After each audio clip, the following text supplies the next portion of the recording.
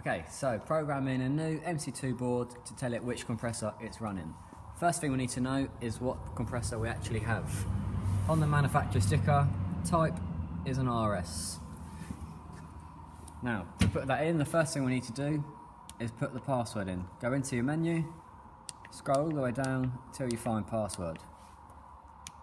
Enter that. The password for this is simply our up arrow, our minus button and our reset button held together for 3 seconds.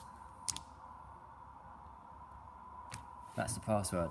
Back into our main menu, scroll up and we'll have a new option called compressor type. Go into that. Now as we said, it's an RS, so we have to scroll down our options till we find the RS models. There's our first RS model. Now we know this compressor has a dryer, plus dryer. We also already know it's an 8 bar. So that's the code we want. Press enter on that. You'll have your tick appear and that's it.